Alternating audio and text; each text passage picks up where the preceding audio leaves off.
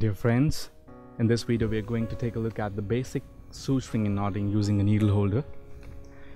Let's first take a look at the suture. So what we have in hand is a 2/0 silk suture with a reverse cut needle. It's in 3/8 of a circle and the length of the suture is 76 centimeters.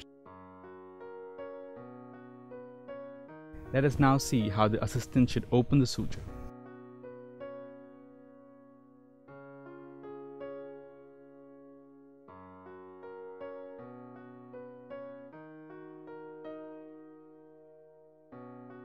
Now the suture is taken out of the packet using sterile hands and the packet is discarded.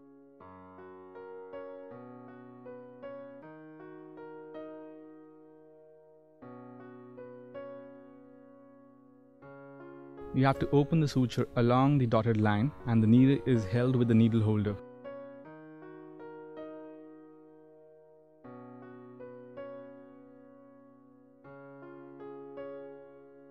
So here we see the basic parts of the needle. There's a tip, the body and the tail.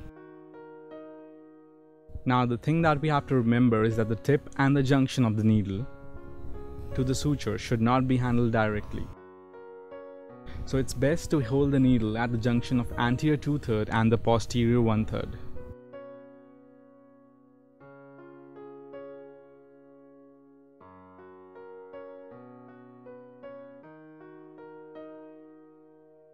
Let us now imagine a midline across which we will be suturing.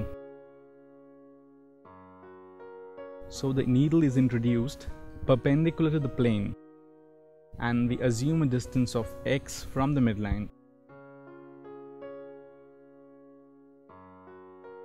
Now when the end of the needle or the tip of the needle comes out onto the opposite side, it should be at the same distance of x from the midline.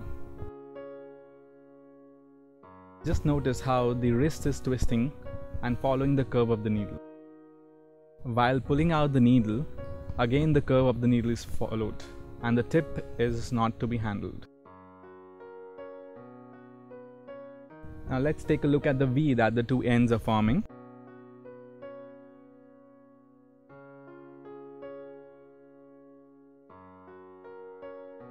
Identifying this V is an important aspect to learn suturing with an instrument.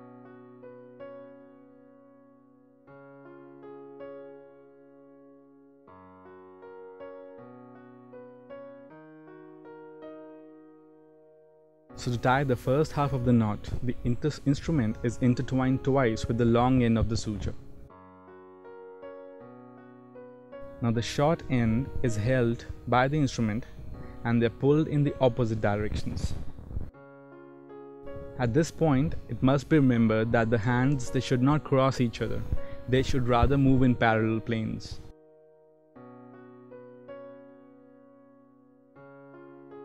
Again, you should try to recognize the V and the long and short ends of the suture. Now from within the V, the instrument is again intertwined with the longer end of the suture.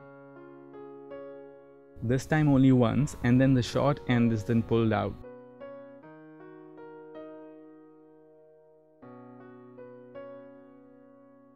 So here you can see that it's a surgeon knot which is being formed by a double half knot and a single half knot.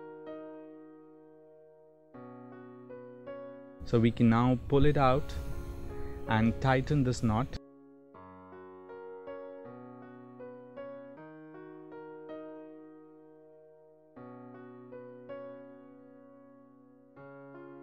So this surgeon's knot can then be further secured by taking 2 half knots. Again here you have to recognize the V and the long and the short end of the suture.